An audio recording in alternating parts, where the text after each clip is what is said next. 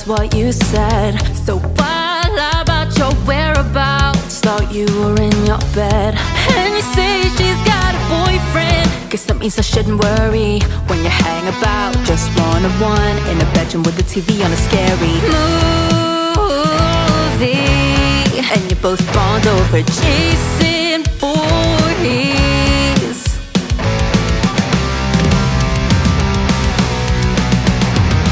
If you say she's just a friend, so let it fly over my head. But don't think I won't find out if you're nothing but a filthy goddamn liar. There's something to find out, think I don't know you were sticking about.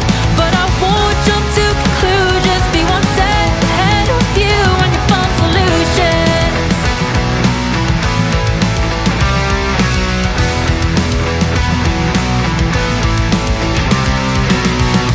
So you've known her forever, she's like a sister to you. Makes me wonder what type of things you search for when you look for point of views. Taboo. If you say she's just a friend, so let it fly over my head. But don't think I won't find out if you're nothing but a filthy goddamn liar. There's something to find out, think I don't know you've been sticking about. But I won't jump to conclusions, be one step ahead of you on your fun solutions.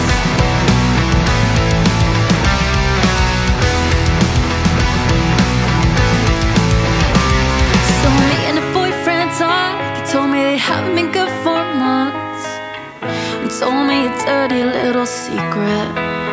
Don't know how I feel about being right, see why you can let me in the eyes all this time.